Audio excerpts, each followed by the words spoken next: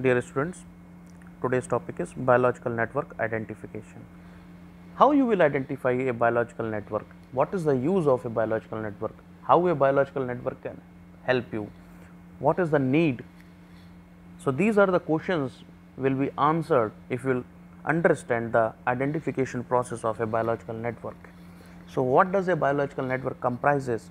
It comprises genes, protein, functions, behavior, mechanism, pathways, so many things. Including all those things, a network could be designed.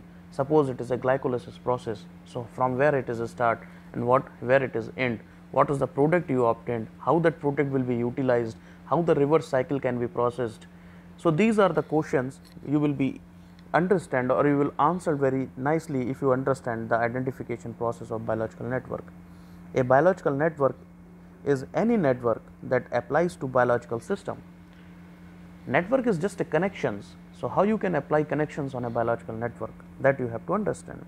A network is any system with subunits that are linked into a whole. So suppose this is a whole universe. In that universe you have earth. In that earth you have continents, and that continents have some countries. Countries have states. States have districts. Districts have headquarters. Headquarters will be, so this is the chain. You one by one you have divided, classified it, and you reach to a position. So like that, in a network you start from one place, you will reach from one place. By classifying or rectifying or annotating these methods, you will identify something. So complex biological network or systems may be represented and analyzed as computable networks. For example, a protein can be modeled as a network of amino acid. Breaking a protein down, further amino acid can be represented as a network of connected atoms such as carbon, nitrogen and oxygen. As I give you the example of universe, same like if it is a protein, you break it down into amino acid.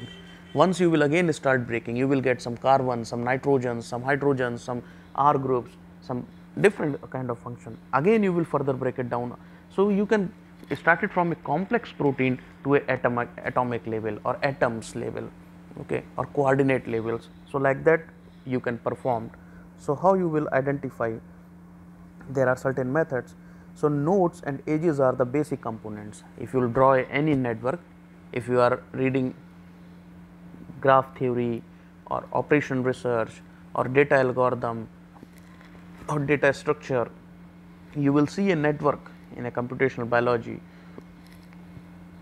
which is represented by nodes or edges. So nodes represents a unit in the network, while edges represents the interconnection between them, means the lines.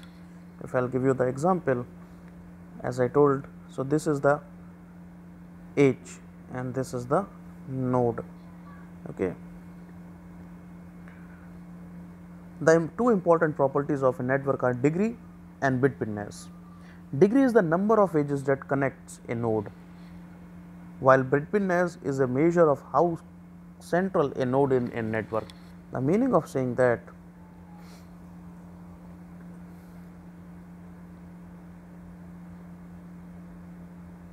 suppose this is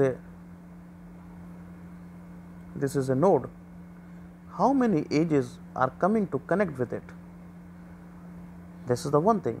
Other thing is how long. Suppose one is connecting in this way and the another one is connecting in this way, okay. So here is a so here is a one connection and here is a one connection. So this distance is talking about bitwidthness. This one is also bitwidthness, and this one is talking about the degree, how many. So if we will talk about this, the degree is 1 2 3 4 5 6 units are connected. It may be connected more or maybe less. So two most important thing, one is a degree and second one is a bitwidthness. How bioinformatics can help these methods? So bioinformatics has increasingly shifted into focus from individual gene, protein and search algorithm to large scale networks. The reason is Now, omics studies are increasing, like proteomics, genomics, transcriptomics, metabolomics. So there are so many types of omics studies has increased.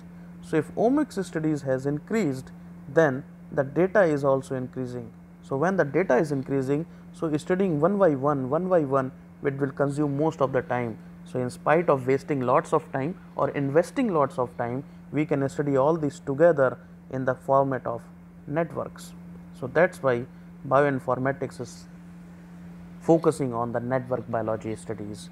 So in the next lecture, we will talk about the methods available for the biological network identification. Thank you.